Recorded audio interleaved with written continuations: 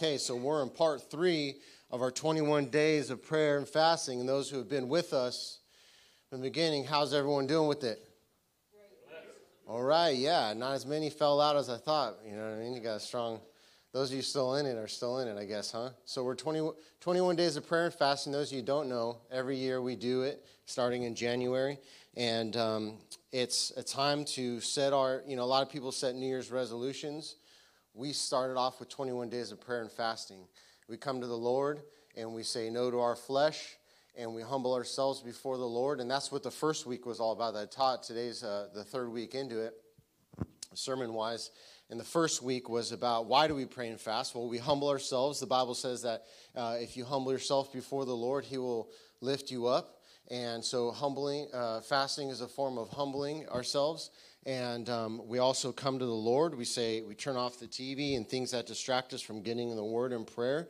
And we spend that time seeking our breakthroughs. And every year we have this prayer jar here. And at the end of service, we always pray for it. And you guys could put your new prayers in there. What miracles are you believing for? What breakthroughs? It could be finances. It could be a job. It could be healing. It could be salvation for a family member. How about our nation? Put that on there. Healing upon our land. My goodness. So that's why we do it every year. We want to start our year off right with the Lord. And we believe when we do that, the rest of the year, we're setting the pace for the rest of the year. And we believe that the Lord's going to bless us and walk with us if we started off right with Him. And the second week, Pastor Jim talked about last week, is about getting your miracle. And it ties in with the first week about there's a part that we have to do as Christians, an action, and then there's a reaction on God's part, right? You humble yourselves, action, and He will lift you up, reaction, right? If you knock, action, it'll be opened. If you seek, you will find. If you ask, it will be given, action and reaction. And he went through about obtaining your miracles, and he used the saying that he got from Pastor Moses, heaven won't move unless you move. And many times Christians, there's a time to wait and be still, and there's a time to move and act out on faith.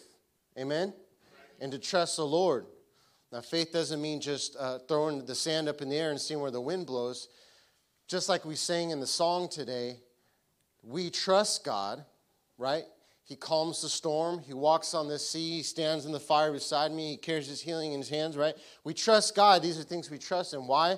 Because He's always been faithful to do them in the past, and He's always going to be faithful to do it in the future. So when we step out in faith, it's because we have this trust and this confidence in Him to do it again, right? He's faithful. Even when we're faithless, He remains faithful. So getting your miracles, and if you guys haven't listened to them, you go back and listen to them. I encourage you guys to do it on our app or our website. You can find all our sermons there. But we're going to be moving into the third part today, which is prayer. Now, here's the thing about prayer. I know it's one of those Christian topics that you've heard 100 times, right? You've heard 100 different messages on it or sermons on it. It's talked about all the time. And many times we think we can know everything there is about prayer. But prayer is so important in the Christian life that it should be that we need a continual reminder of its importance. And my prayer today about my message about prayer is that your prayer life will be taken to another level through this message. That you may obtain something new, and by this message, your prayer life, where it is right now, will get taken to another level. You may. My prayer is that you guys will learn something new and receive something new. You guys ready? Excited? I find it interesting when you're reading about the Gospels and the disciples asked Jesus to teach them something, to teach them how to pray. And I was thinking about it, they didn't ask Him to teach them how to do miracles or how to cast out demons or how to do ministry or how to heal the sick, but they asked Him, of all the things to ask Him, is how to pray. Because when they saw Jesus praying, things happened. Through the prayer, miracles happened and healings and demons were cast out. When Jesus prayed, heaven came to earth. When Jesus prayed, things changed. And they saw that. So they asked Jesus, teach us how to pray. And I want to read that passage in Luke 11, 1 through 4. If you guys got your Bibles, you go ahead and turn with me to Luke 11. And this is what's commonly known as the Lord's Prayer. And the thing about the Lord's Prayer is many times it's become a religious, kind of like this religious, prayer. And it's okay to pray this. There's nothing wrong with quoting the words of Jesus or praying the words of Jesus, right? But when they asked him to teach him how to pray, and he says, this is how you do it, there's principles there that we take from it. It doesn't necessarily mean we have to quote it word for word, but there's truth in it that we extract from it of how to pray. So let's read it in Luke 11. Now it came to pass, starting in verse 1, as he was praying in a certain place, when he ceased, that one of his disciples said to him, Lord, teach us to pray, as John also taught his disciples. So he said to them, when you pray, say, if you know it, say with me, Our Father in heaven, hallowed be your name. Your kingdom come, your will be done, on earth as it is in heaven. Give us this day by day our daily bread, and forgive us of our sins, for we also forgive everyone who is indebted to us. And do not lead us into temptation, but deliver us from the evil one. You may have memorized it from the King James Version, so it's a word a little bit. I heard some thighs and these in there that, switched it up on you guys. Are you paying attention or what? So, let's break these things down. First, he starts off by saying, hallowed. Lord, teach us how to pray. He said to them, when you pray, say, Our Father in heaven, hallowed be your name. So what does that mean? Holy. It means holy, right? It's the Greek word hagazio, which to make holy, to separate from profane things and dedicate to God. So the first principle we take away from Jesus' prayer is that when we come to God, we need to recognize his holiness. We need to come to him with a reverence that we're talking to a holy God and he allows us to talk to him. It's not a right. He allows his kids, us Christians, to communicate with him. And we're coming before a holy God, so we need to come to him with reverence. That our God, our Creator, is a holy being, and in him there is no sin at all. And us as sinful creatures are coming to him with communication, with our prayers, our petitions, our concerns. And here's the thing. Once we realize and we come to him with reverence and dedicate the prayer to God in an act of holiness, we look at what else Jesus says. Your kingdom come, your will be done on earth as it is in heaven. So what does he mean by this? Because we know it, we quote it, your kingdom come, your will be done on earth as it is in heaven. So we know heaven as God's dwelling place, right? Let's just say that's his house. That's his place where God dwells. Now he's omnipresent, but the Bible talks about his main dwelling place, right? The throne of God in heaven. That's his home. In heaven, in his house, his rules, his will is always enacted out. Let me say that again. It's his house, it's his rules, and his will is always done in heaven. Amen. That's why Jesus is saying, your kingdom come, your will be done on earth as it is in heaven. His house, his rules, his will is always done. We're praying that his will, his rules, him enacting upon his will also be done here on earth as we're praying to him as he does in heaven. And that prayer is enacting that transfer, our request from his will playing out in heaven down to earth. Amen. Because his will is always enacted out in heaven. And we're asking him to bring his kingdom, his heavenly realm, his will that's always enacted in heaven, down here on earth. And just as we have our own households and our own rules, and our will is enacted within our households, so does God. Right? For example, kids or grandkids, you have certain rules you lay out for your kids or grandkids or whoever it may be, right? You can't watch this. Can't say that. This is bedtime. You can do this, right? Don't talk like that in my household. You ain't watching that in my household, right? We have rules. We have wills. And if we're the head of the household as parents or grandparents, you're abiding by the rules in my household, right? This is my house. if you don't live by my rules, you can get out, right? That's either been said to us or we've said it before, right?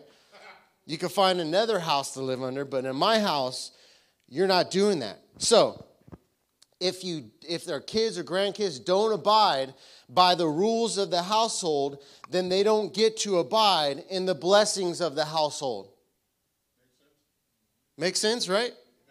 If they don't abide by the rules of the household, they don't get to obtain the blessings of that household.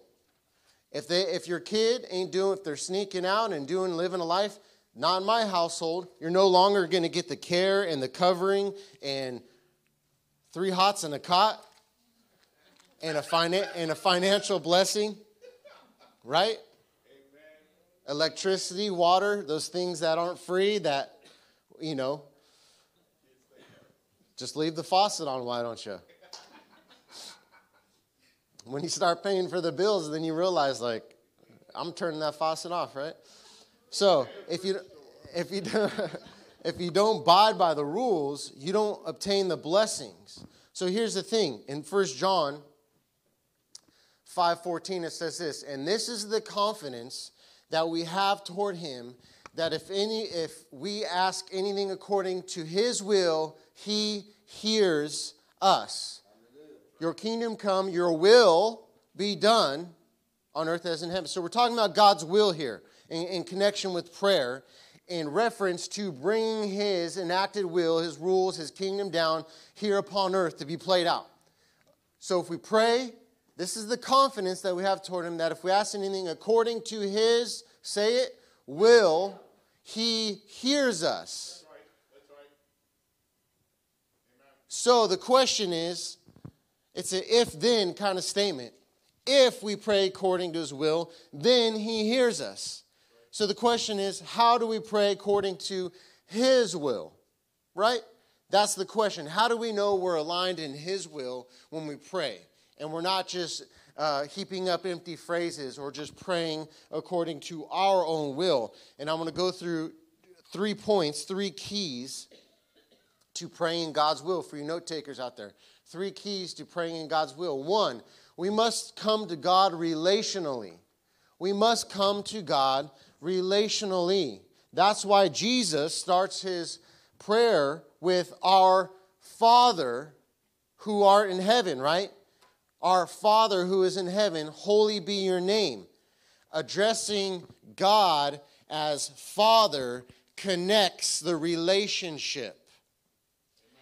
Jesus, addressing God as his Father in heaven, comes to him as relational, connecting the relationship. Now, it doesn't mean we have to say, Dear Heavenly Father, before every prayer, but we coming to him first with a sense of holiness. Second, that we're building a relationship here with our Father in heaven. Amen? And that connection. So the principle that Jesus said in his prayer, our Father in heaven, he's making the point that there's a relational connection between us and God. Our prayer life should amplify how we pursue God in a relationship. I'm going to say that again. Our prayer life should amplify how we pursue God in our relationship. How we talk to someone reflects our relationship towards somebody.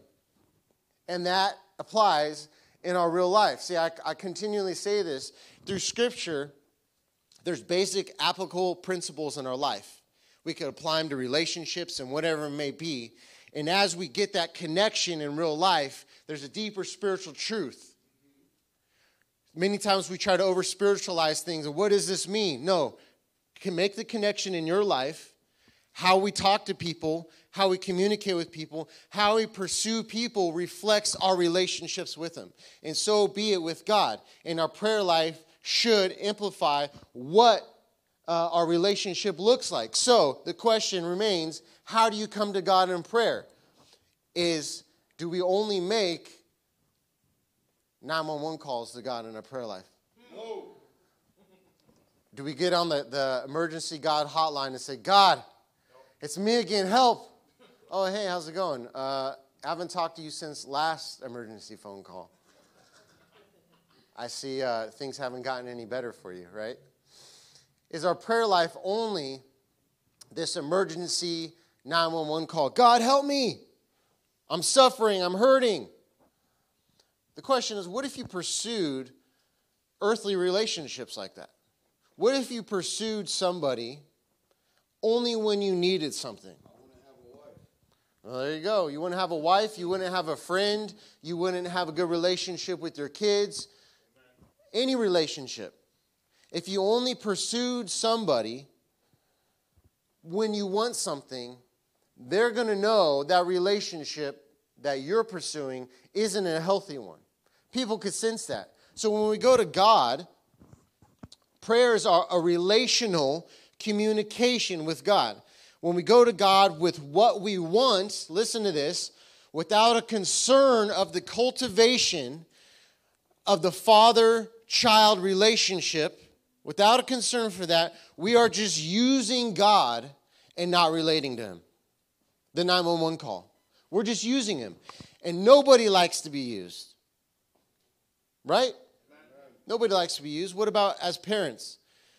When you're in good relation with your kids, they're doing what you laid out for them, everything's good, you love them, and you just want to bless them with everything, right? But if you got a rebellious kid and you're going through a hard season with a kid in particular, and they come up and they're not acting like they love you, it feels like they're just in rebellion with everything, and then they come up and ask for something, it feels like they're just using you for something, right? Anybody felt like that? Now, I know maybe their intentions may not be like that. Maybe as a kid you don't know you're using somebody, but you understand the feeling. It's like, no, you've been rebellious. You haven't been doing anything I've been saying. You've been flunking your grades. You've been this and this and that, and now you're going to come and ask me for this thing. It's a feeling of being used because the relationship, the obedience, the communication isn't there. And nobody likes feeling used. So, the first key to praying in God's will is first we must come to Him relationally. We must understand that we're communicating with God as the father-child relationship, and our communication is relationship, is relational communication.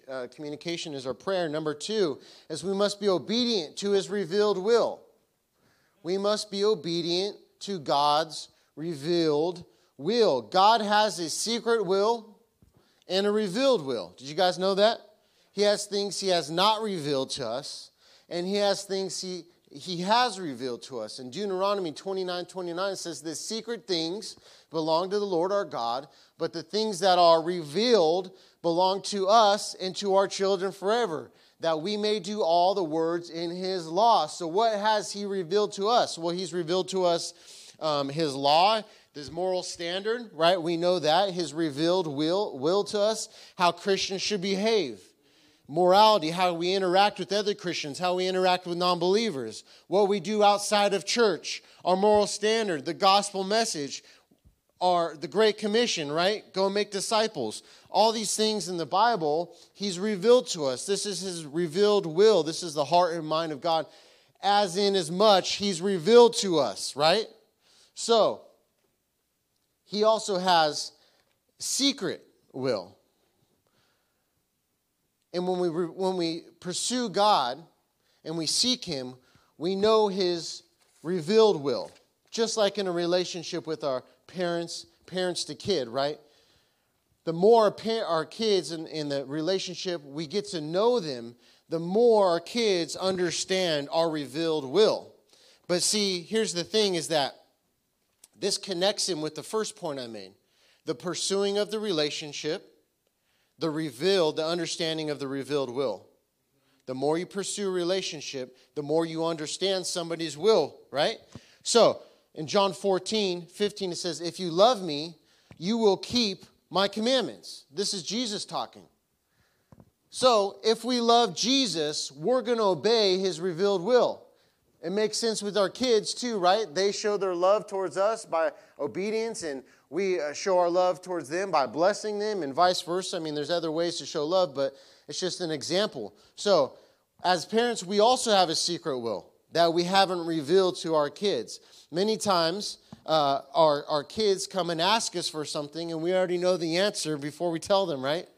the secret will that has not yet been revealed to them. So as we have house rules and standards that what we will accept and what we won't accept in our households, we also have the hidden wills, unrevealed to our kids. And most of the time, if our kids aren't obeying our revealed will, the rules laid out, then the blessings from the hidden will never come. Right, guys? If they don't obey our revealed will, then the blessings from the hidden will never become, because nobody likes the feeling of being used, right? Now, there's an exception to that. We call that grace, and we've all experienced it, right? Like, you don't deserve this, but this is grace, and I'm going to give it to you anyways. And Jesus showed that on the cross, and many times as parents, we need to show that, amen? As much as we don't want it sometimes, we didn't deserve the atonement of the cross, right? While we were yet sinners, Christ died for us, amen? So, we don't know, here's the thing, applying that to God, right? So we don't know God's hidden will if we don't obey his revealed will. We don't know his hidden will. For example, things you're asking for. If our kids come and ask for something, we haven't given them an answer yet. When we go to God, we're asking for things. We're asking for guidance, things we don't know yet. His hidden will for us, the hidden answers.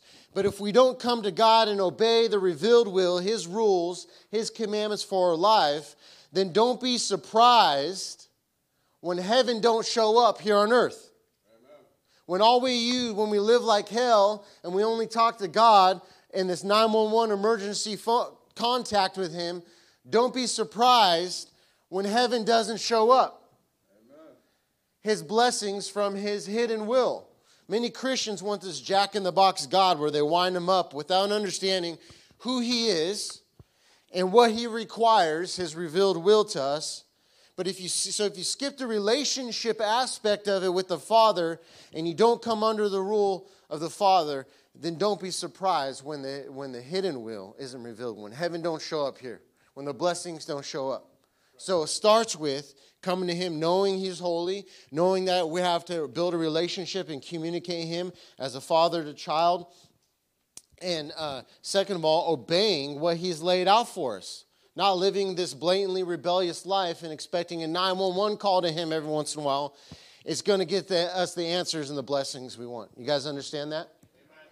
That's why Jesus said, your kingdom come, your will be done on earth as it is in heaven. In Jeremiah, this is what God said to Jeremiah in 33, verse 3. Call to me, I will answer you. I will tell you great and hidden things that you have not known. Call to me and I will answer you. This cultivation that Jeremiah had with God in building this relationship. He says, yeah, you come to me, you build this relationship to me as you're doing, and I'm going to reveal hidden things to you that you do not yet know. See, in life, sometimes we need something called wisdom from God to give us direction in things that we yet do not know.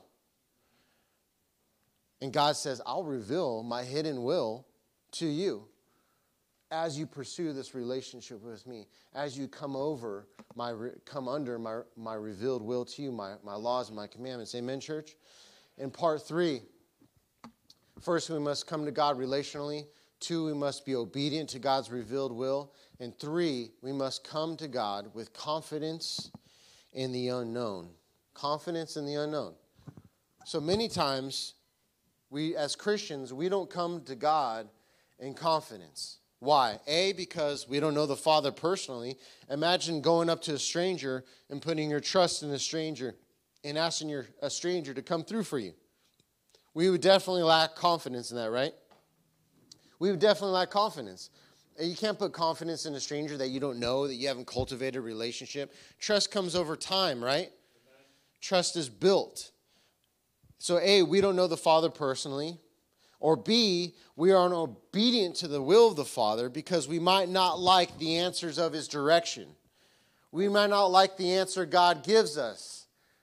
No kid likes hearing no when they're asking for a new Xbox. They want to hear yes.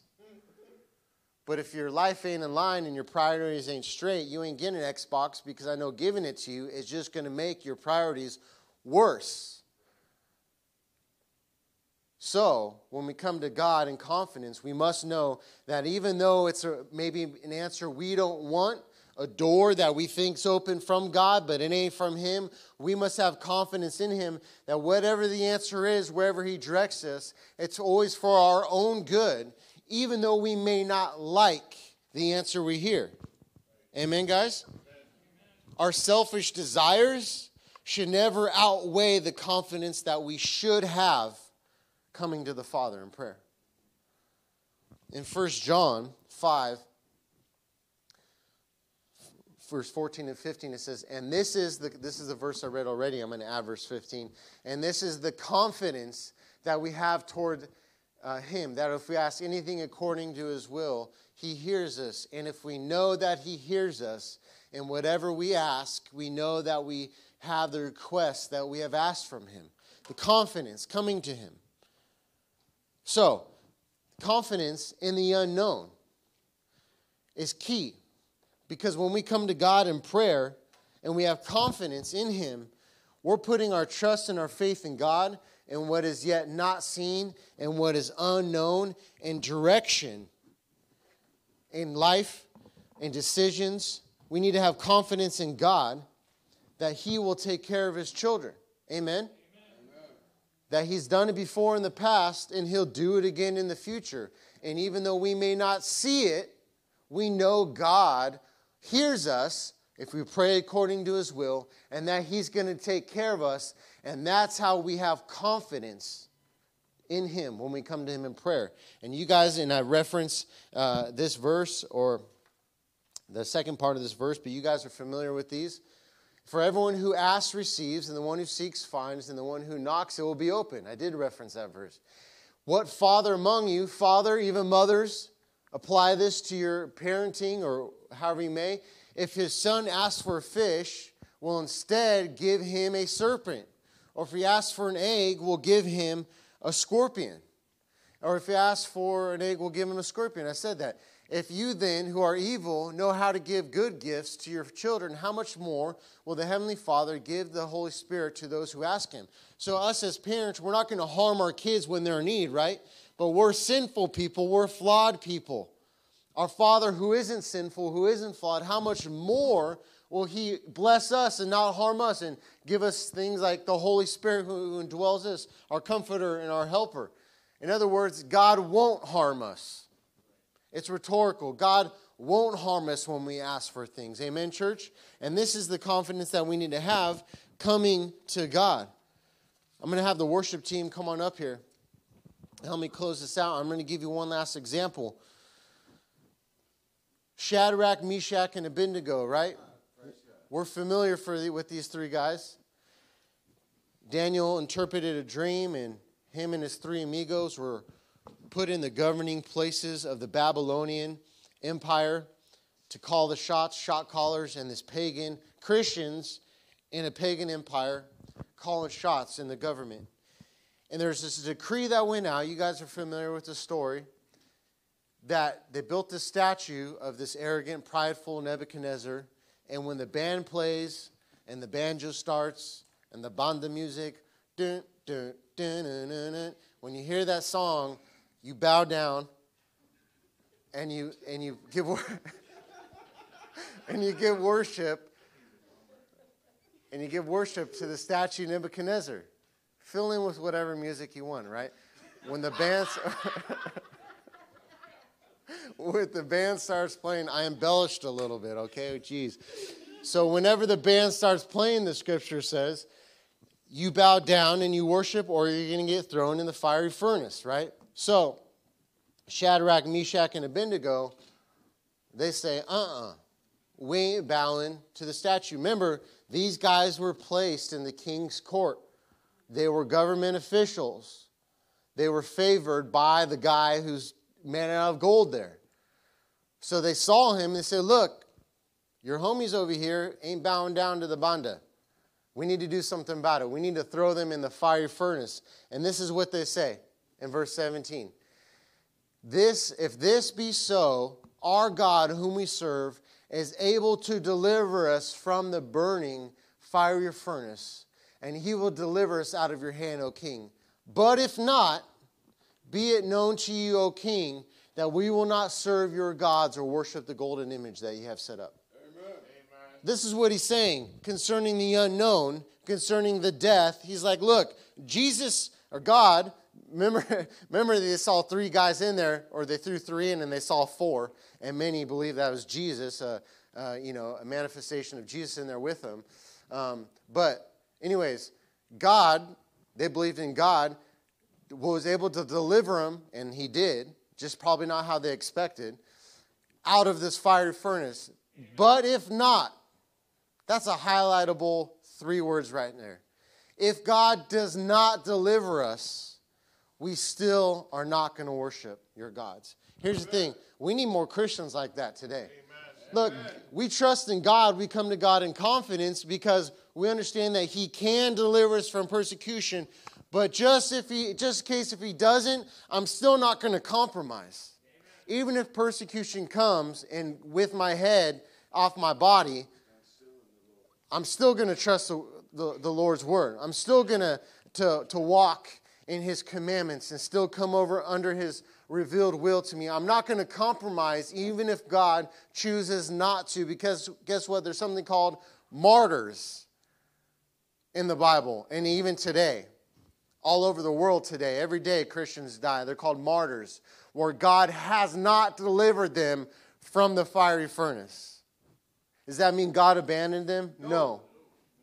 But they stood firm, like Shadrach, Meshach, and Abednego, in their faith and didn't compromise and died for the Lord.